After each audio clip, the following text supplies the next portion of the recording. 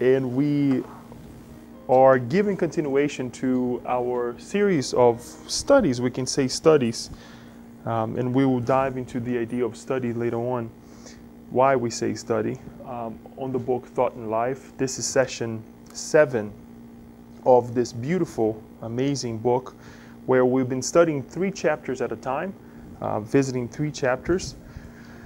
We have covered quite a bit.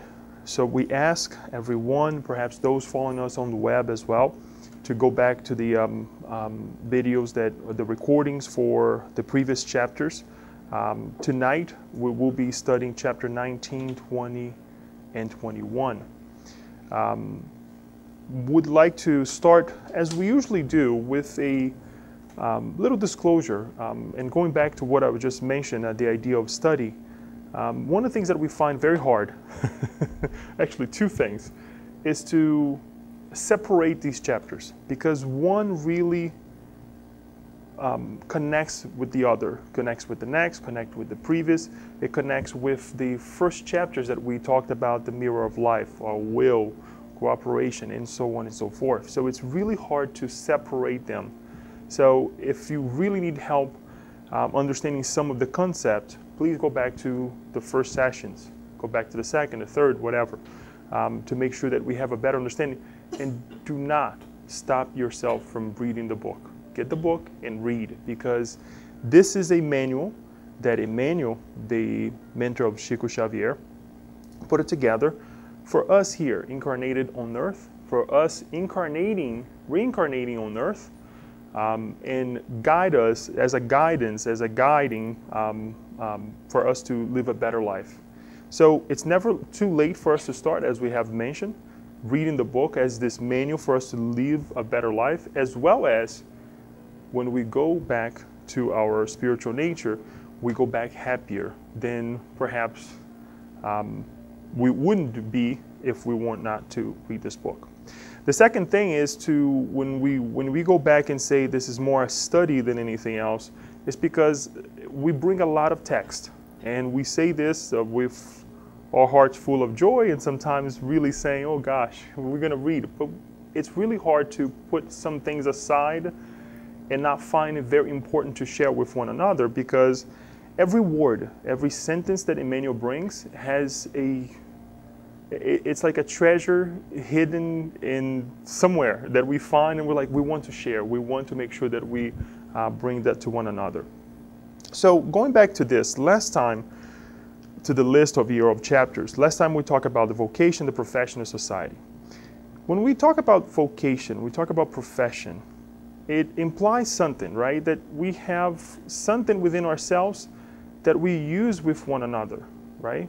That a vocation is something that I do well, but I don't keep it to myself. I can't keep it to myself, right? It implies us going and utilizing to society. No wonder he puts all 3 of them together. And then today we talk about prosperity, habit, and duty. And the third thing that I would like to add that is extremely hard after reading this book is to put these things into perspective in our lives. And I say this in my life, actually. And the question comes to ourselves to say, how is this helping me in my life, right? And to take these thoughts that are so elevated from our day-to-day lives, from what we see on earth, and put into practice, it takes quite a bit. And I've been asking myself, how do we do this? How do we take the concept that we will learn here today and reanalyze them with different eyes, or understand them differently than what the world has been offering when we talk about prosperity, when we talk about habit, and when we talk about duty? Consequently, obviously, the same thing will happen when we talk about guilt, assistance, so on and so forth. It's extremely hard. The only way that we have, that I would like to propose, that I've been proposing to myself and propose to others, is to look at these topics with different glasses. Different glasses. No, think of as if we're putting the glasses of eternal life. Well, Leo, we are eternal. We know this. We study this here and there. But do we truly apply it? that every action that we are not even acting yet, proposing or even thinking or not even think of yet, we are thinking with the eternal glasses. Or if we would like to put a dress or something, we are doing so with this idea of a future, not a like a short-term idea. It's very long. We're talking about 100 years, 200 years, 1,000 years from now. It's very hard. Again, when we are right here in this physical body, right? Encapsulated, like really, like sometimes there is not even a way for us to escape from our daily struggles. But we need to do this. We need to really put this struggle through and work through it so we can think that way. So tonight, I know it's a long disclosure.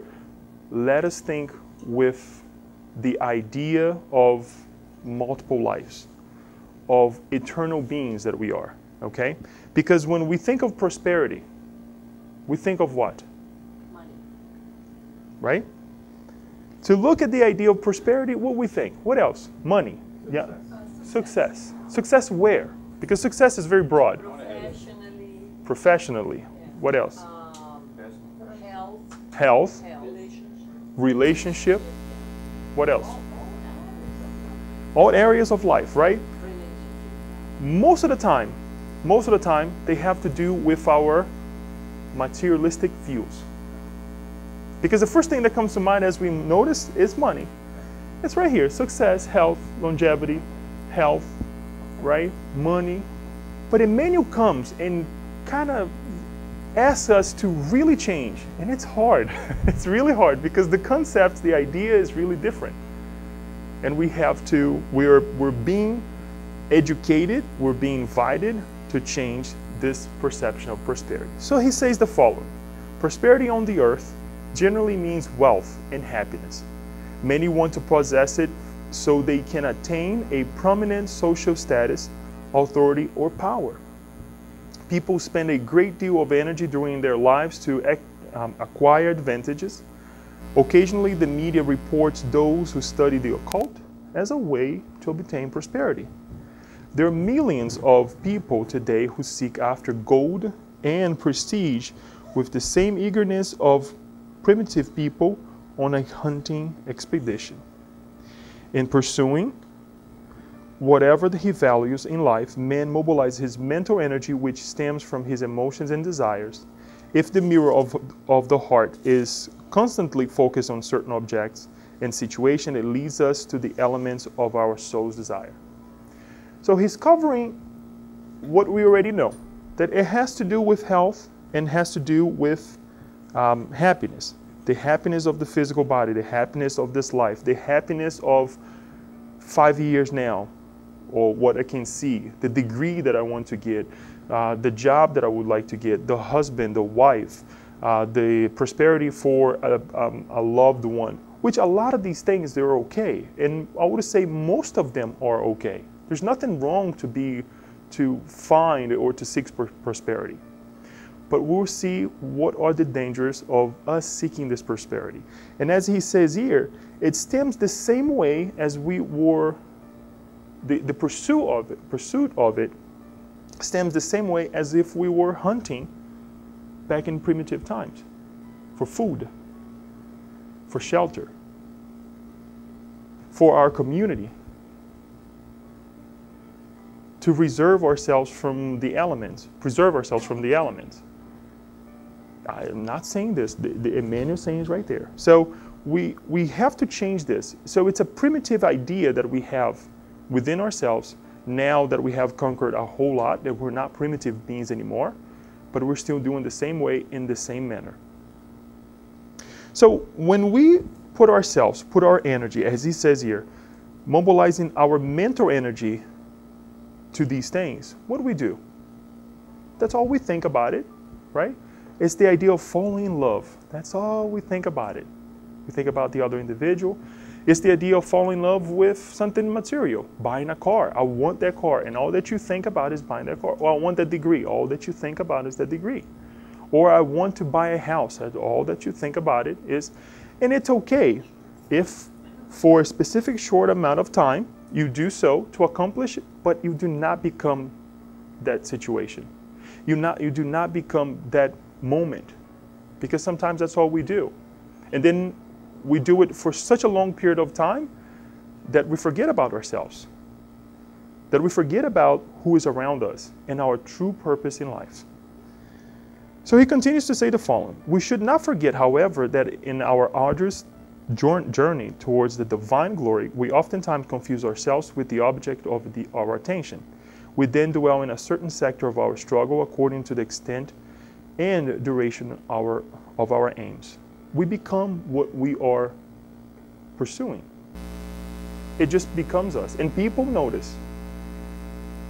And people notice. Like a film projector where a story is told by frames that succeed one another, our personal experience is a series of reflexes about our feelings. These registered feelings generate the succession of ideas that in turn cast the theme of our struggle. The mind then associates and identifies itself with these reflexes, clinging to them like a turtle which retracts into its protective shell. There are many, many cases. Right here, we have cases in our mystic meetings already of individuals who die and they connect with something that they did exactly this right here. All that they thought that prosperity was their house, and they stay in the house after they lose the physical body.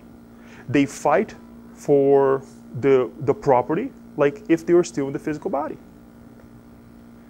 And we can extend this to anything in life, not only the physical property, but an individual who stayed behind, the wife or the husband, the kids. They were my kids.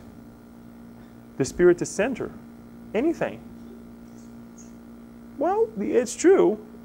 If we again acknowledge that we are spiritual beings, but we are so connected with the physical body the way we are, with the materialistic thoughts, guess what? It's a possibility. And we have to help one another waken ourselves up.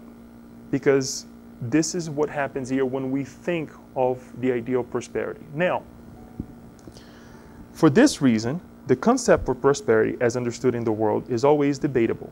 Not everyone knows how to possess, increase, or manage prosperity in a way that follows those sacred objectives of creation. Look that everything that Emmanuel says has a purpose. He said up here, towards the divine glory, on the first paragraph. Down here, he's talking about us not knowing how to manage these prosperity in a way that follows those sacred objectives of creation. Daniel last week talked about divine assistance, right? What is our connection with God before we can get to divine assistance, understanding ourselves a little bit, our nature, and understanding God, right? And we can say directly what God is in the sense of perhaps a Jesus-like, a Christ-like spirit may understand. We know that the great definition that we have through the Spirit's book, right? And we know what? The attributes of God. And sometimes it's helpful for us to understand as well what God is not. So we don't fall into temptations of doing things or saying things that doesn't correspond with one another. So we talk about this assistance, and we wish that Daniel perhaps bring that talk here again, and we can record it and we can present as well, because it would be an amazing help to this work as well. And we see that is something that is within us, around us at any time, at our disposal, but also for others. And this is something that we're going to add in this idea right here, because we already said it. Prosperity is not only for me, but prosperity is for others as well. And one of the things that we all question, right, is the riches. The masses that are going through hunger right now, people who are in need. And we think about prosperity. What if these individuals had something, had more? And I'm not saying that they should go through what they're going through, because if they're going through, if we're still a planet of trials and expiation, it's because of our pride. And we're not helping one another. But what if we were to share all the riches of the planet equally to each one of us, do we think that we would be able to multiply, to increase it, to hold the necessary and continue to share? Very likely not. I would say 90% of the time we would fail on how to handle the money that we receive. Just a thought for us. So we must have a purpose. Like everything in life, we must have a purpose. And Emmanuel says the following: there are many who continuously reflect upon ways to acquire wealth, and they succeed. However, if they do not employ wealth for the general good, they merely fall into their own pit until they decide to stop their greed. Many people today eagerly toil and crave personal prominence. They become renowned in the areas of science, religion, literature, and arts. But if they do not activate these abilities to help in the education of their fellow beings, they will almost always, despite intelligence and fame, suffer the mentally rebounding effects of extravagance, thereby falling into a dangerous maze of purification. It's not just money. It's also these areas that he said here: science, religion, and everything else. There's got to be a purpose. If we want prosperity, prosperity for what? Well, what kind of prosperity? Because we notice here at the beginning of this chapter, discussing this chapter, that there are many areas. Prosperity for me will definitely be something completely different than prosperity is for Yasko, for Laura, right? So what am I going? What is my aim? And then what is the purpose? How am I going to use this? What are the benefits that not only me, but others as well will receive from this?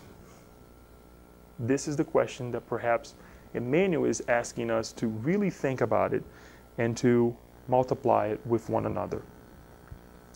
To finalize this part, he says, that is why prosperity is more deplorable than material poverty itself. A table without food and a cold stove are sometimes a valuable means of reparation. Sumptuous banquets and full purses often develop into guilt feelings from which the only way out is through long periods of struggling and darkness. Hold the guilt idea, because we're going to talk that about on session 8, because that's 3 chapters down the road, okay? In other words, reincarnation. In other words, coming back into a situation that is perhaps, for what we consider most of the time deplorable, for us to really take those mental reflexes that we propose unto ourselves and unto others as well, and change. We need to find balance. It is the balance that he's asking us to go after. And I brought this passage from the Gospel according to Spiritism on chapter 16, item 7, when Lazar says the following: undoubtedly, wealth is a very slippery trial, more dangerous than poverty because of its allure, the temptation it creates, and the fascination it exerts. It is the supreme arouser of pride, selfishness, and lust. It is the strongest tie that keeps humans bound to the earth and diverts their thoughts from heaven. The distractions. This is not to say, folks, and this is also in the Gospel according to Spiritism, when it talks about, when we learn about the trials of, the same part, the same chapter, with the trials of riches and the trial of poverty. That if riches of all sorts were not good, God would not allow it. Because there are a lot of successful individuals that they come back in the crib, in the golden crib that we talk about here, right? And they do extremely well. They multiply it. That doesn't mean that these individuals have to go to society and giving $100,000 to whatever individuals they see, but they multiply it by giving a job, by giving possibilities to other people, creating a company. That is the multiplication that many of us, including myself, perhaps would not know how to do it, how to execute. So this is the idea that we have to rethink. And if we start rethinking collectively with the means that we have, with the riches that we have, perhaps we'll multiply even further what we have helping these other individuals to do the same. Because later on, we will see in the following chapter, how do we receive assistance? Much like Daniel spoke last week, how do we receive assistance? Is by raising ourselves. Is by doing and trying to reach out, that we also receive the reach out from up above. To finalize, religious people may ask, why does God protect the material progress of the ungodly? The fact is that such fortune does not really exist.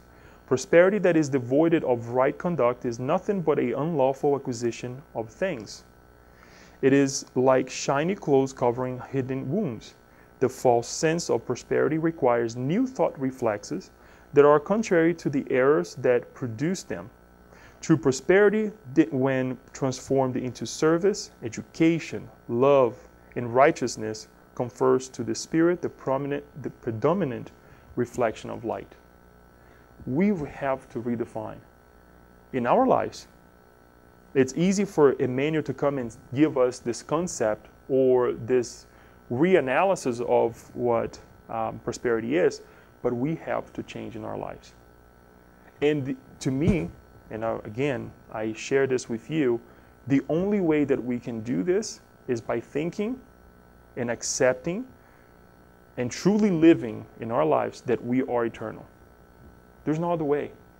Otherwise, we will get stuck into the mundane things that we see. You turn on the TV, you are bombarded with ideas that this is the best way to live. You live once. You go onto social media, that's all you see, right? What are the purpose? And the same thing we can ask when we are talking to people, not that we won't be respectful, but talk to people, what is the purpose of us as individuals doing such a thing, or society doing this group of people, that group of people? What is the purpose? Where will this take us, right? I am quite certain, as we were studying back on Thursday about worship, the law of worship, that God will find ways to lead us to the right place, right? We can run, we cannot hide, right? As much as we try to excuse ourselves, and we'll see this when we talk about duty, excuse ourselves from what we have to do, the true reasons why we're here, time will find us. That we have to go back and alleviate and do the things that we have to multiply the riches that we have. But why wait? Why wait? On this idea, we move on to our next chapter. Habit. Ha ha. Everybody's like, wow, habits. Good or bad, right? Are they good? Are they bad? What kind of habits are we developing? Developing habits. What are the old ones that we want to get rid of? Well, I don't have any. Good, but stay here with us still, okay? Stay here with us. We need to rethink about habits. And I'll bring the idea again of purpose, and let's marinate on this idea, okay? Emmanuel says the following. Habit is the accumulation of mental reflexes whose function is to induce routine. I've heard something really interesting, because every time I hear, let me take a step back, every time I read and hear this idea of mental reflexes, right, I have to go back sometimes to the first chapters, first chapters of the book in general, and revisit this idea of mental reflexes. It's so, it's a new idea, and it's a refreshing idea, but it's still hard, right? Because we're emanating all the time. And we think that in order for me to emanate this idea or to send this reflex, I really have to say, okay, please give me the sun, give me the sun, give me the sun. No, I'm emanating just by the way I walk, just by the way I behave. In the most subtle ways of our behaviors, we are emanating thoughts, we are emanating feelings. And I heard this thing that's extremely interesting, that every time we go back to this book, much like the codification and other books as well, this book has a kind of a quantum property that it multiplies, that every time you go back to a chapter, you're like, wait a minute, that wasn't there when I read it. I have a copy of it, wait a minute. So it really changes, it really blows our minds when we're reading these things, and it's like, what are these mental reflexes, right? So habit is the accumulation of these things. It creates a routine. All of us here have routines. The good ones, the bad ones. And guess what? We said that we all have, but we sometimes don't acknowledge that others have. Tomorrow morning, if I knock on Dionna's door at 6 o'clock in the morning, and she's going through her 6 o'clock morning routine on a Sunday, look at this. Now it's different because it's a Sunday. It may be a different routine than a Saturday. It's going to throw her off. She's going to be like, Leo's at my door at 6 o'clock in the morning? What is he doing? I'm just giving this example for us to think down the road. He says the following: we inherit thousands of years of repeated experiences, each one similar to the other. Up to now, we have been like a boat carried away by a river of habit to which we have offered no resistance. It's like we're going with the flow, right? We're going with the flow. Everybody wakes up at 6 o'clock in the morning. We'll do 7. We'll do 7 or 8, right? But I will have to wake up as well because everybody wakes up early. Therefore, with few exceptions, we have become consumers of other people's thought by an automatic reflex action of the mind. Consequently, we exaggerated our needs and refuse to adopt a simpler standard of living which could make our life easier. We then become defensive regarding our demands and cruel towards our neighbor, and when we hurt that person, we hurt ourselves. The same old way, okay? And we're going to continue a little bit on the same old way. Let us think about this. We're in this river of ideas. Okay, it's okay. We have to get up in the morning. We have to do this. We have to do that. We have to go to work. We have to go to school, or we have to send our kids to school. Whatever routine we have, whatever habit we have, we develop, right? And we continue to do so over and over and over. There's nothing wrong thus far because we have to accept the flow of life. There's nothing wrong with that. The problem is that, number one, when we allow ourselves to continue into these habits that take us nowhere. It's a continuous river that will never lead us to the big sea of the universe, right? Of developing new habits that we're going to talk about in the next couple slides. The second thing is that whenever there is a stop on that river, we get upset. Think about it. When you have a routine, Saturday afternoon, somebody calls me. Well, I'm going to the center. or somebody schedules something for Saturday afternoon. Guess what? I'm not going. It will be a conflict. And I do get my conflicts because sometimes I do think, should I go? Should I? But we created habit that's going to take us somewhere. Now, there are certain situations that perhaps we have to make some changes, some analysis, and say, this will be important as well in my life, right? But we should treat it normally.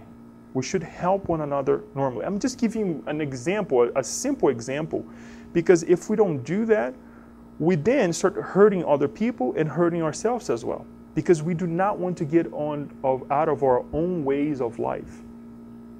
Now, take this to something that is more important in your life, and you will feel the fire, right? Or when you are at work, when you are doing something, a task at work that is so intrinsic in your DNA that you have to get this done by this certain time, and your manager comes to you and say, oh, get this done. Guess what? We'll feel upset. We'll feel upset. But how flexible are we? How flexible are we not to create this whole thing? Emmanuel goes further to say, the same old way of life. This also causes us to create a complex mechanism of caution and distrust that reaches beyond the need of self-preservation. We become passionately possessive, thus creating mental reflexes of egotism, pride, and fear, in a vain desire to elude divine laws in most instances. in most instances, we act like inattentive and unfaithful workers who neglect the valuable resources which allow us to serve with dignity. Instead, depressed and disquieted, we bring suffering upon ourselves. I don't want this in my life. Leo, go to your home. It's 6 o'clock in the morning. I don't have time for you right now, as the example that we gave with Dione, right? Knocking on her door at 6 o'clock in the morning. Instead of saying, wait a minute, if he's here 6 o'clock in the morning, there's got to be a reason. I don't know yet, but let me find out. But the self-preservation mode of us tells us what? This is not right. And then we get mad, we get upset, and we send these vibrations. Now, before sending the vibrations, where is the vibration being generated from? From ourselves, our minds, our hearts. It goes through our physical body, and then it creates pain here, pain there. And then we blame that is the weather. We blame this, and we forget to take responsibility for who we are, for what we are not accomplishing. In general, the human race lives this recurring cycle of ignorance and foes not want to counteract it. We seek to deceive ourselves after birth, only to become completely disillusioned after death. Thus, we are imprisoned in the confines of an illusion-disillusion syndrome. Century after century, we return to tread the same road from where we were expected to go forward. This is so, it's like to really think about this is tough. It's not easy. To think that perhaps there are certain things that I left undone, or the disturbance that I created 10 years ago, and perhaps I may not have the opportunity to fix them in this lifetime, and I have to do in the following lifetime, it's pretty tough. So let us think. Each one of us have, in our habits, in our conditions, the skills, the capabilities to think, what do I need to change now? What did I have to change yesterday? And ask God for this opportunity to change, right? So we're not going back to the same issues of the past. However, we should not by any means disregard a constructive routine. Through it, people revolve in space and time to attain the resources that dignify their lives. Thank you, Yasko. Dignify their lives. There's nothing wrong with habits. And we should do what? Create new habits, right? There's a starting point. We have to invite one another. We have to every morning say, let me do something different. This is the best way for us to wake up in every sense of the word. If you're feeling tired, do something that you never did. Scratch yourself with the other arm. Try to do something. You will see that your body will respond immediately saying, whoa, something different, right? That's why we say throw some cold water in your face, because you never throw cold water in your face. And when you do, you truly wake up. There are so many things that we can do to change and become better that will allow us to grow. When we think that we do that task so well, try to do it in a different way. Perfect it. And do it again, and do it again. Evolution demands that we develop new habits, that we detach ourselves from lower forms and walk towards higher stage of existence. This is why we see in Christ a divine landmark of human renewal, a whole program of basic spiritual transformation, without violence of any form. Look what he says. He altered the moral standards by which the earth had lived for several thousand years. He offered, number two, he offered the practice of forgiveness to replace systematic condemnation and to replace the usual racism. He offered the concept of genuine brotherhood to uplift sadness and discouragement. He gave us the Beatitudes as a comfort to the afflicted who know how to wait, and to the righteous who know how to suffer. Remember what we said about 1,000 years. Well, let's say 10 years, 50 years, 100 years, and 1,000 years. The idea of the future, of future lives, of eternity. Jesus didn't say, oh, this is only for 10 years from now. He changed the status quo for humanity, for what we're still trying to perfect in our daily lives. So we are being invited to do the same thing. So when we think about what is this new habit that I would like to start in my life or to begin in my life, think how much this will help you, not only the now and tomorrow, but 1,000 years from now. It may say, oh, Leo, but I don't understand what's going to happen 1,000 years from now. But think as a stepping stone for you to get to the next step and to the next step. And guess what? Other people are watching. Perhaps people may need to know about your struggles. That's why professors, when they become professors, they talk about their struggles as well. I've been through this, you can do it as well. Parents, they were kids once. And we go through certain things in life that say, no, look, I went through this situation. It wasn't the same thing, but it was similar. So let me tell you about it. Perhaps this can help, right? Not that we should go and tell our struggles to everybody, but sometimes that helps. And this is the same thing in life. The way Jesus, our higher mentor here on earth, right, or governor, as we learned with Spiritism, did so. And he invited us by doing the same thing because we are capable to do so. He did it for all of us. So there is a change. Inevitably, there is a change in our lives. Jesus' apostleship becomes a resplendent set of reflexes aimed at the redemption of the human way. He taught the virtue of simplicity when he began his pilgrimage amongst humanity that originated in a manger. His death on the cross taught us serenity, patience, and belief in the resurrection and eternal life. This idea of shifting came very, it was not alarming, but it only sunk in when I started thinking about, because it's hard for us to think about at times, each one of us have a way to interpret, but about Jesus directly. Because he already, at that time, was and still is, a perfect spirit. So let us think about those around Jesus. Because it talks about apostleship here, that's how it happened. That is the word that helped me understand this. The apostles, before they met Jesus, they had their habits, right? Imagine how that was. Peter, Matthew, all of them. The apostle that perhaps we connect the most, or the person, the figure that you have read in the Bible, you have come in contact with, that you connect the most. Imagine how was that person's life, the spirit's life, before they met Jesus. Very mundane, very connected with what the environment, right, as we study here, that we are a product of the environment, led them to. And now, think about them after they met Jesus. After all the proposals that Jesus brought to them, talking to them directly and saying, let us change.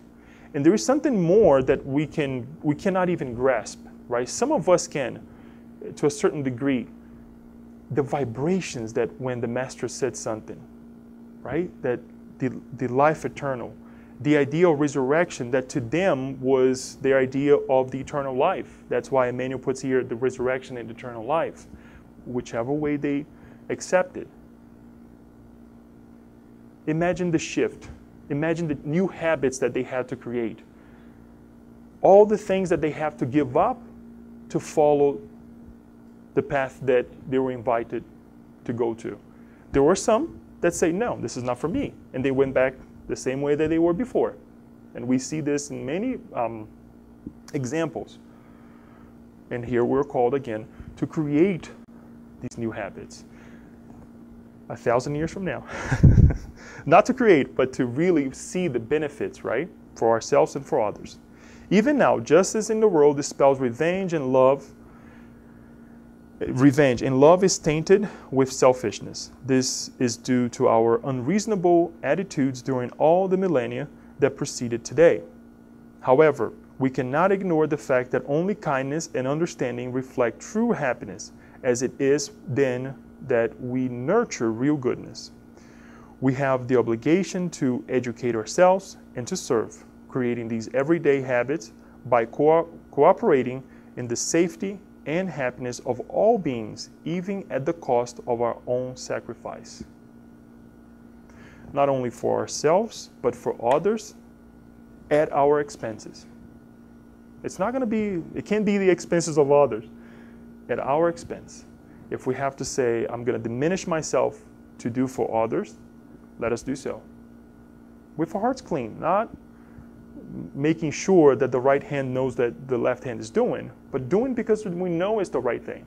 We know that tomorrow I don't have to go back and face what I left undone, or I did wrong in this path and this pathway. So this is the idea of habit. We can go on for hours talking about what we understand about habits in our lives now. Just by talking about our own habits, we can learn from one another, yes, but the idea here is for us to bring this shift, this reanalysis that Emmanuel is bringing to us about habits, right? And we move to a very dear topic in Spiritism as well, duty. What do you think, or what comes to mind when we hear the word duty? Obligations. Have to, okay. Responsibility, okay. What else? Work. Duty free, anybody?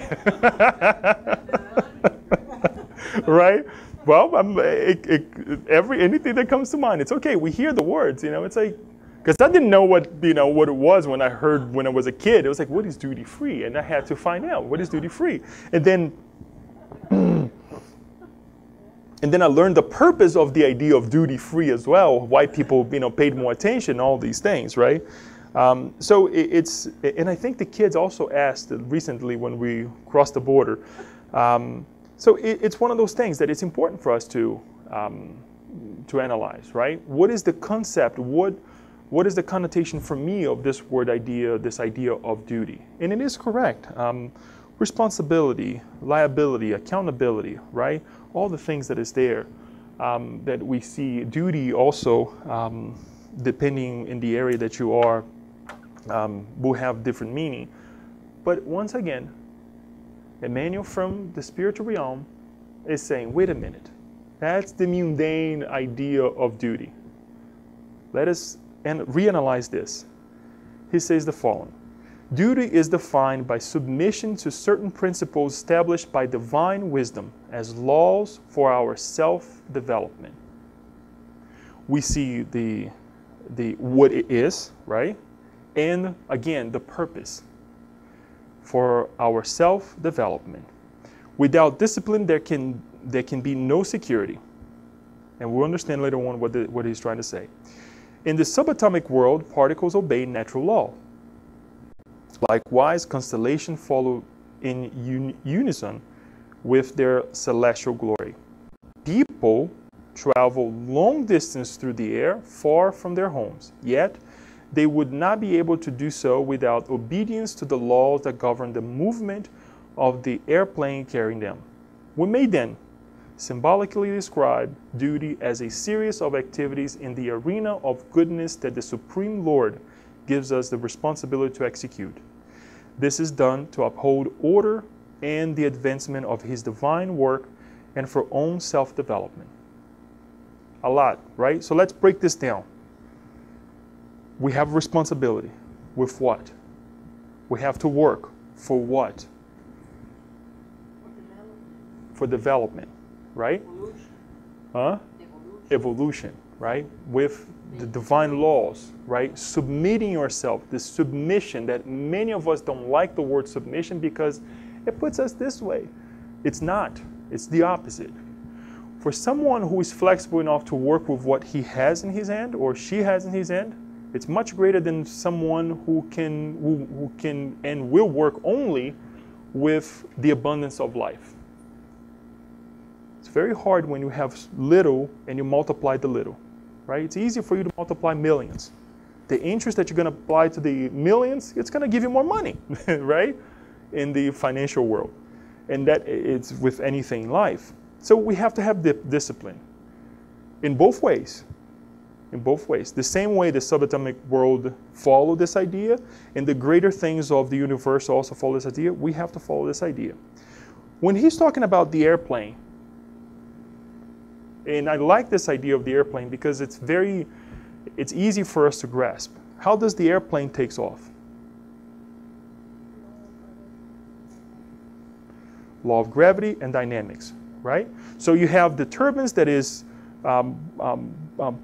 really pushing the airplane, right, straight forward, right? And the dynamics of the wings creates what? Lift, right? And then you have the rudders and you have everything else. There is a law. It's not that we're breaking the physical law, but we are using what we have with our intention and our intelligence to put that huge thing in the air, and it stays in the air. And if you were to ask, let's say, any airplane right now that has about 100 to 200 individuals in there, they'll probably say, oh, I don't know, it's supernatural. I paid a ticket, I'm here, right? But there is a law that they're not breaking, they're working with. And this is just amazing because we do this in our lives day in and day out. We work with what we have. I have this physical body that many of us may say, oh, you know, it's a good body, but I know my difficulties, that each one of us also have our difficulties with the physical body. We work with what we have. The husband that the neighbor has, the wife, the car, the so on, the kids, and then it goes on and on and on. We took from the airplane, right, that we were able to create these beautiful machines, the turbines, to pull the huge airplane. We create this beautiful wing that some of them, obviously part of it moves, and we bring the airplane up and we're flying. And we don't know. And sometimes we're in this idea as well, and we forget what we have around ourselves. So what is my duty? What do I have to submit to within the environment to make it better, to make all us fly together and glide through the air? That is the idea that he's trying to bring to us of duty. If you want to read more, and we're gonna, I'll bring the chapter soon. There is a passage on the Gospel according to Spiritism that talks about duty in this revolutionary way as well of eternity, right? But let us remember this submission to certain principles established by divine wisdom as laws for our self-development. Look at the purpose. Each intelligent consciousness may be compared to a ray in the sphere of life, evolving from the surface to the center. Its obligation is to respect, promote, facilitate, and support the common good, a spontaneous attitude that will receive the natural help of all who have benefited from its sympathetic gestures and cooperation. Each spirit shapes its own reflexes wherever it may be, thereby disposing itself to receiving reflexes of the more enlightened minds, which in turn will lead it to contemplate broader horizons toward progress and to acquire the higher values of life. So, by fulfilling our mortal duty, to which we are continually altered by our conscience, we both project our best and receive the best of others. Give and take, give and take. Let's go back to the first part, the first paragraph there that we bring in this slide. And one of the things that I want to highlight real quick is, and Emmanuel acknowledged this idea of the evolving from the surface to the within, that we always try to go back. It's okay, that's how we shape ourselves, right? We identify beauty, we copy. In many ways, even the women and the guys combing their hair, whatever way. We see something that symmetrical. We follow the symmetrical shapes. We follow what we identify as being beautiful, right? As as connecting with the things of the past that perhaps brings us joy.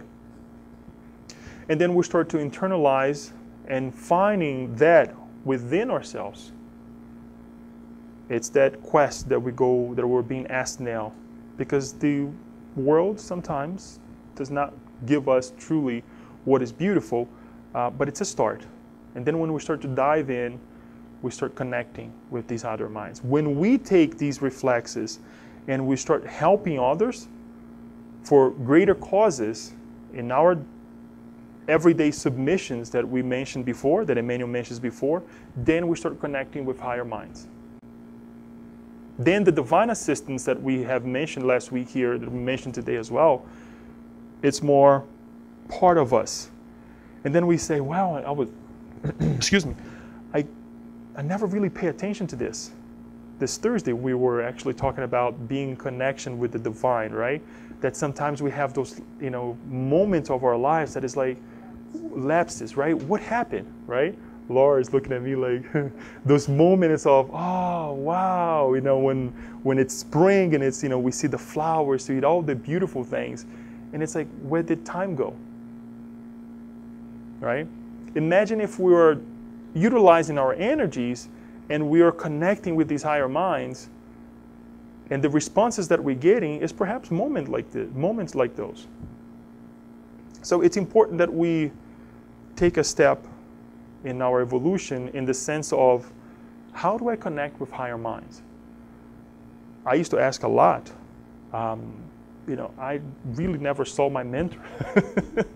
Because, many of us in the Spiritist arena say, oh, I never, I see my mentor, I talk to my mentor, we have a conversation, and it's like, okay, where's my mentor? It's true. Many of us perhaps have that idea. It's like, where is it? Where is this person? I want to meet him. What's the name? And what does it look like? Right? And it's okay to really go into that quest if it doesn't disturb you in any way. But how do I get to connect with that higher mind? By having higher ideals in our lives. Thinking more positive, feeling more positive, educating ourselves, right? So creating new habits, because that spirit wants to help us. So that's the idea there. This chapter, I have to say, before it ends, doesn't end in a positive way. Kind of an alarming, but also a reassuring way that we need to change, right? Because it's going to lead us into the following chapter, which is guilt, next session. But let's finalize this first before we can think of the next. Many times, however, we disturb, real quick, connecting with higher minds, right? So we're up here. He's saying at the end, so by fulfilling our mortal duty, to which we are continuously altered by our conscience, we both project our best and receive the best of others. Now, look at this. Many times, however, we disturb the work the Lord entrusted us to do. We not only disassemble the mechanical part of our existence, we also cause disorder to many other lives by disturbing many parts in the machine of destiny. That's hang in there. Hang in there.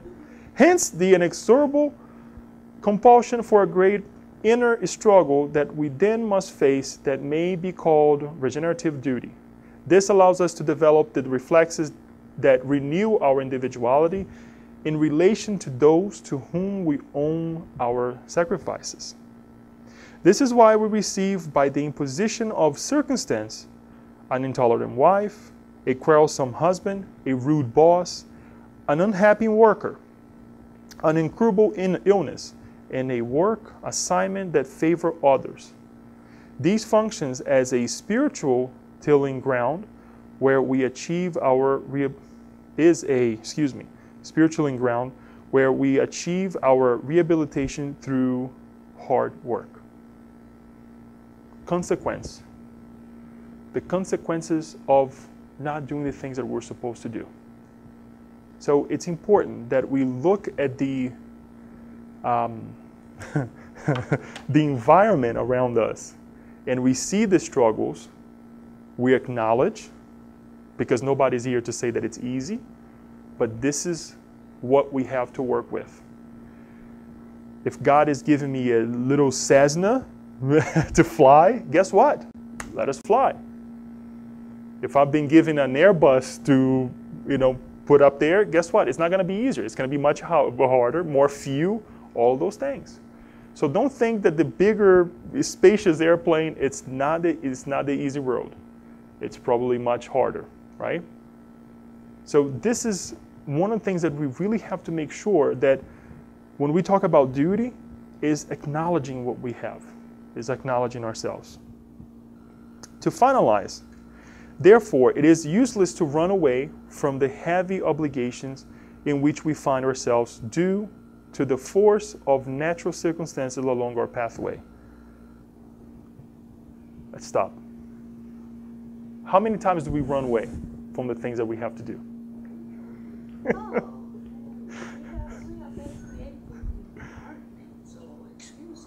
Right? All the things that we like to say, oh gosh, not today, perhaps tomorrow. I'm tired today. I'm not going to think about this. Well, if we had perhaps planned in our prosperity, right, to say, I don't want to go through this, or if I find these roadblocks, I'm going to, creating the habits, look how one thing leads to the other, creating the habits to say, this will be for me to get better, and for those around me and a group of people, and then that will hopefully extend through the good habits of these individuals as well. Perhaps we're not going to have issues or unleft or undone duties that we had to actually execute. And we don't have to tell ourselves, look, Leo, not right now. Don't worry about this now. Worry about this in the future. And we postpone. Second thing, how many family members, friends, or even people who to test us come to us and say, don't worry about this now. It's going to be okay. Give yourself a break. It happens, right? And sometimes we think that those individuals, they like us. They do like us. Their intentions are good. But they forget that we also have a duty, as much as they also have a duty to, yes, enlighten us by saying, hang in there. I know it's not easy, right? Give yourself a break, but march on. Emmanuel brings this idea to us, not to really let ourselves give into these ideas, these thoughts, by saying, again, I'll read again, since Jeanette just got here. Therefore, it is useless to run away from the heavy obligations in which we find ourselves due to the force of natural circumstances along our pathway. Even though the gratefulness of others may try to free us from our renunciations, reason dictates from the depth of our conscience that we should be ever watchful over our tasks of patience and tolerance, humility and love, to which we are called. If we fail to do so, regardless of indications suggesting we can abandon our struggle, we will be weighted down by hidden sensations of disgust with ourselves and our weaknesses. It starts with mild irritations and minor discouragement. It ends by introducing our spirit into institutions for the sick, or places us in the pit of frustration. This is the end of the chapter. Usually Emmanuel is like, let's do this, guys. He's like, no. Do not leave for tomorrow what you have to do today. And that's why we put this picture here.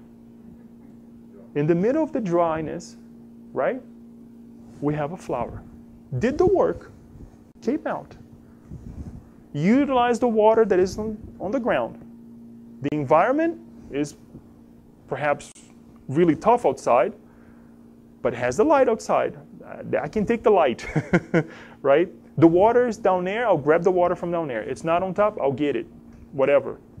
It's there. And how many struggles we see like this day in and day out in our lives from other people. Examples of life, right? So we have to be really on guard of these things in our lives, especially when it comes down to the things that it's our duty. It's the difficult, again, co-worker, the difficult family member. We're all there. We're all on both sides of the story many times in our lives. In this lifetime, imagine what we have done in the past. And imagine what we can do in the future as well if we start to work with ourselves and with others more effectively, so that in the future we don't see these struggles. The land will be a little bit more wet, like we see the rain now coming down, helping us out. Paula was saying that the plants will be happy, they'll be smiling, right, with all the rain that we're getting now. So it's important for us to acknowledge our environment. Bless the rain, bless the sun, bless the difficulty, bless the scarcity that we have within one another, right, between ourselves. Bless the abundance, but let us use it wisely. So this is the idea that we have for these 3 chapters. We again ask everyone to read, to really go after the book and read, and make sure that you really come with your conclusions. Come to me, Leo, I understood this differently. We'll go and work together. Next time, since we finished this idea of duty in an alerting way, right? We'll talk about guilt, which is not as bad as we think. I'll leave it at that. Yes, guilt is not as bad as we think. Assistance and humility as well. With no further ado, I would like to open for questions, for comments that we may have about these 3 amazing chapters that we just went through.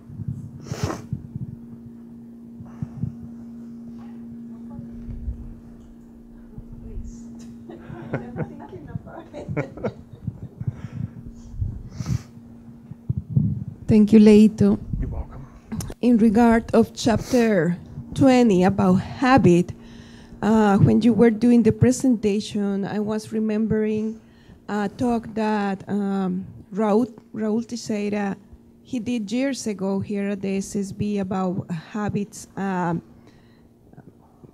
natural tendencies. Mm-hmm. And he said that in order for us to develop goodness and to surrender, to submit to God's laws, we need to create the habit of doing. So first of all, we force ourselves to do something, right? In order to create a habit. It's when we are teaching a kid, a little one, to create the habit of brushing their teeth after breakfast, just to say something simple. Right. And the more you practice, first it's like an obligation. Somebody needs to remind you, somebody needs to push you, somebody needs to tell you.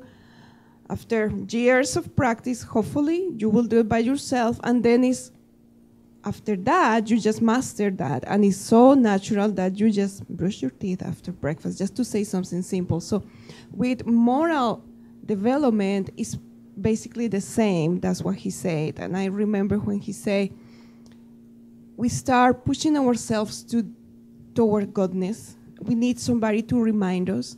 Then it becomes a habit, and then it's a natural tendency. And that is why we see people like today we were watching the movie Mother Teresa again, and it seems so natural for her to help others, to serve others without distinction of religion or race or ethnicity. And it was very natural in her.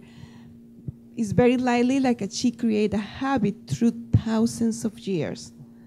So hopefully it become being good in the sense with uppercase is a matter of continuous practicing goodness, so then it will become something natural. Thank you. It is true.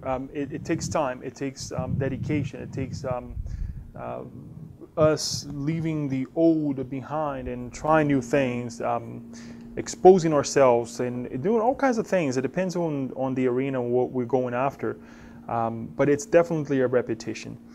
One of the things that I like to add to that comment is, as we were studying this idea of habit as well, we see the shift with kids, right? Where kids are, for the first 12 years, that pre-adolescence, you know, it's all good. So they kind of tend to go with the flow with what we're proposing. And then all of a sudden it's like, boom. Where does that come from? The spirit naturally is truly reincarnated now, right? Bringing all the things that we went through this, that we bring from past lives. It's this expulsion, or it's all the bad habits that we have done for thousands and thousands of years coming out full and alive now, right? So we see the shift.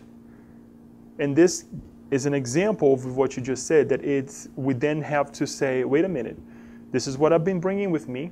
This is what you're bringing with you. Let's go ahead and try to do this in this way.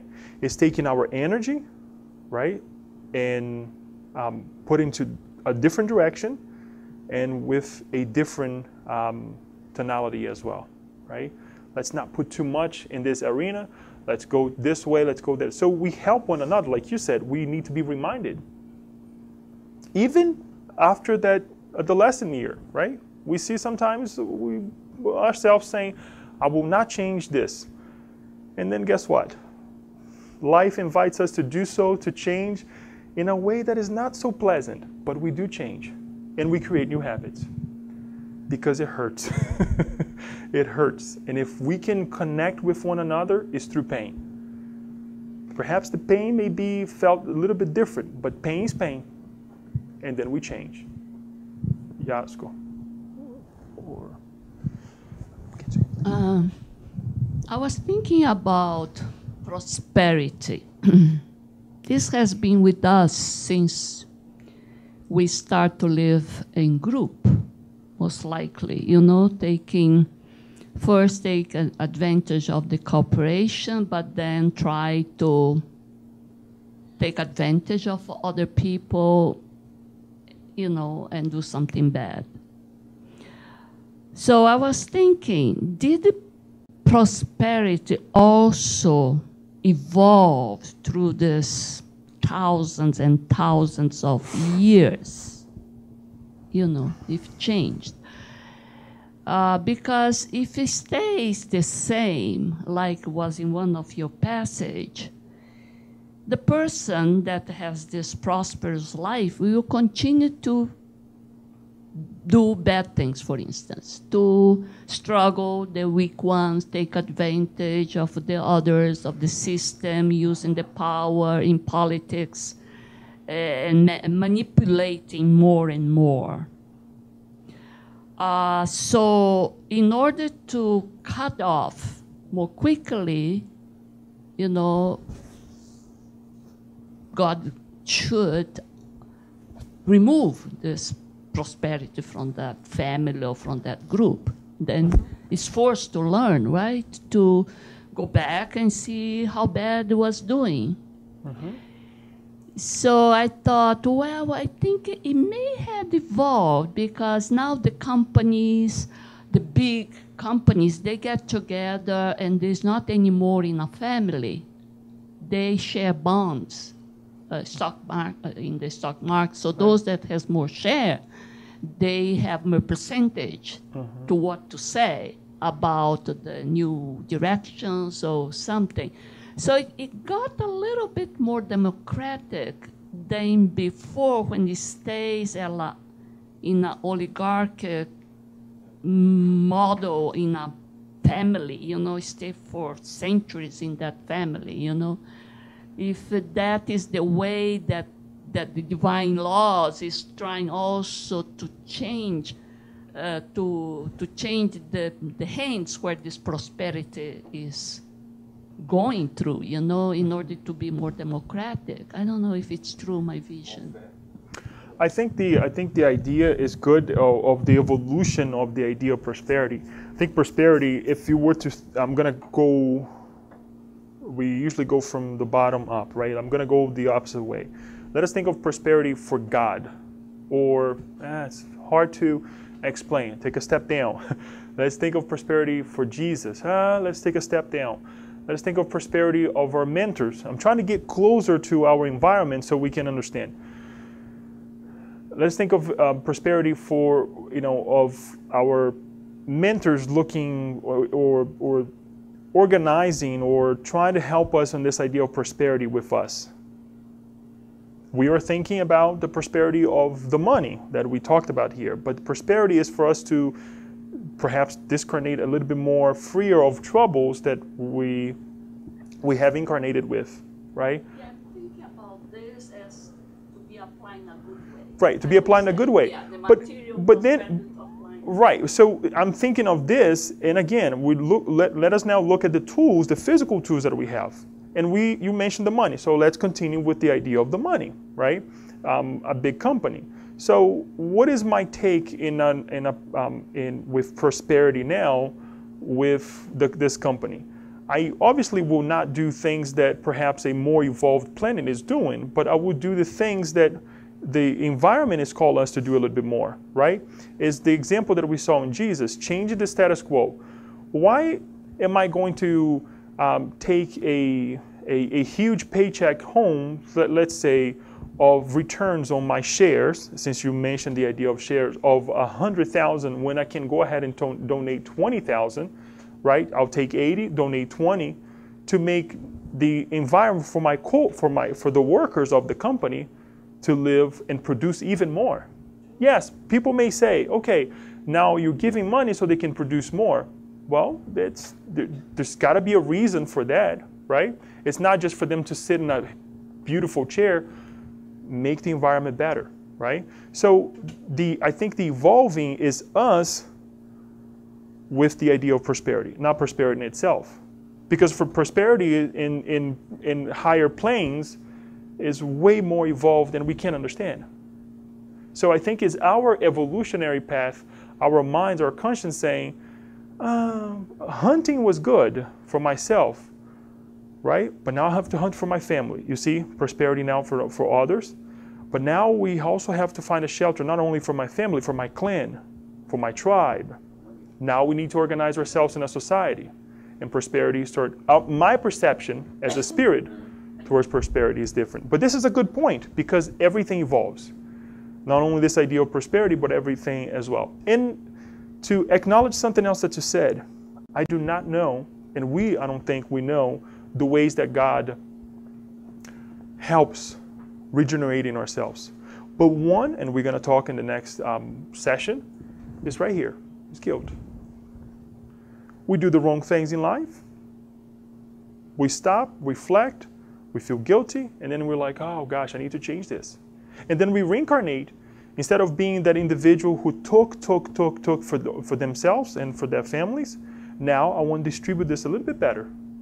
And then the following reincarnation, we do also the same. Good point. Laura. Thank you. Thank you. Well, when I think of these topics, the first thing that people talk about are behaviors, like developing habits or behaviors, or when you talk about prosperity, you're sharing or whatever, they're all behaviors. The title of the book is Thought and Life.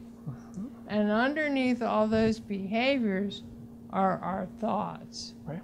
And controlling our thoughts, well, for me, it's really hard. And I've been reading this book in the morning, and this morning I said, I'm just going to have elevating thoughts. I'm going to use my words only to make sure that I'm elevating others. And the first thing I did after I said that was I talked in a disparaging way about my advisor at school. Oh. And I thought, oh my goodness. I just did it. It's the opposite. Right. Elevating, using my thoughts to elevate others. And so I just wanted to mention how hard that is. It is. And you really always have to notice it and be aware of your thoughts. Right. So the title of the book, Thought and Life, is so appropriate. Thank you. It is true. It is true.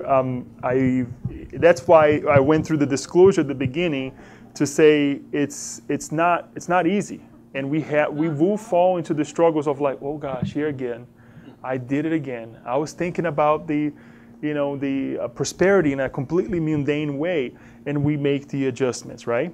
And the invitation again is for us to be the evolutionary being that we can never forget that we are. That whatever I do now have consequences. Whatever I don't do will have consequences, right? So we need to change. Thank you. Actually, that's a nice lead into how I was thinking. What I like about this chapter on duty is this concept of regenerative duty. To me, that's a new twist on suffering. They give the examples of, the wife or husband who's difficult to live with, the boss who's rude, the unhappy coworker. So what our mind immediately does is says, there's something wrong with that person, or, I don't really want to have to deal with this. But when we understand, I have to then shift my reaction, which is an automatic mental reflex from the many lifetimes. I have to go, wow, a chance to grow. I am going. It sounds so cheesy, but it is true, right? I am going to develop a new understanding and reflex here. Right. So I just thank you for the new words. I'm going to substitute regenerative duty for suffering. Thank you. Thank Emmanuel. So it is true, guys, because I wanted to correct something real quick. The message the part of the Gospel according to Spiritism that I brought is actually by teaching from Kardec directly, and the duty passage that we find in the Gospel according to the Spiritism is by the Spirit Lazar on chapter 17, item 7. Yes, item 7. So also go and read, because this idea of the pain, the regenerative pain, is in there. That he talks about this moment that is so difficult, right? That really marks our lives. And at times leaves a scar. It does. And we will remember that for ages to come. We will tell our grandkids, I remember this time. And it's like, and then the kids are like, yeah, here it comes again, I already do that with my kids. I remember this time, and they're like, here he comes again, So it is true that it is a moment for us to change. It's not easy. Nobody's saying that it's easy. And I think this is the most inviting aspect of our evolutionary path, that when we come together and we share these things in a positive way. The worst thing is when you ask somebody, how are you doing? And they say the negative things, but they say in a negative way, right? It's like, oh Lord, why have I asked this? But it's like, look, it's tough, but we're getting there, right? And then you say, well, wait a minute, it's tough, but we're getting there. How? Tell me how, because I want to learn, right? So I think this is the most inviting part of this whole process, regenerative process, that we share with one another. We contemplate our struggles. We contemplate our what we do well, our good habits, and we develop more. We share these things so that we can grow faster. If we want a regenerative planet, we have to regenerate ourselves. It's not going to be easy, Laura, right? When you have to, and you're like, wait a minute. But the way that it works for me, and I share at the beginning, I'll share again, is to think that we're millenary spirits. And that helps, because I don't want my thoughts, right? Or the conjunction of mental reflexes that I have within me now to hurt me in the future. So I want to change it now, right? I love to give this example of being the third child of the family. Did I suffer? Yes, I did. But there were a lot of mistakes that my older brothers did that I said, I don't want Donna Flavia, how we actually call my mother, to come after me, and she's gonna use that. Your brother was already went through this. So it was the most amazing thing, one of the most amazing things of my life, to be the third son, because I saw some of their mistakes, normal mistakes, and I learn with it. And this is an invitation for all of us, not only in the individual arena, but also collective. What that individual is doing, I'm not going to do it. What that society is doing, I will try my best to help the society that I live in not to do the same. And then also transfer that to the positive way. The good things that they did, I need to do it as well. I need to multiply it. They gave me the example. As well as the good things that we are living in our societies, we need to multiply it. So we thank you again for bearing with us. A little over than what we thought, but next chapters, guilt, assistance, and humility. Thank you so much, and we would like to go through our visualization tonight and close our evening as well.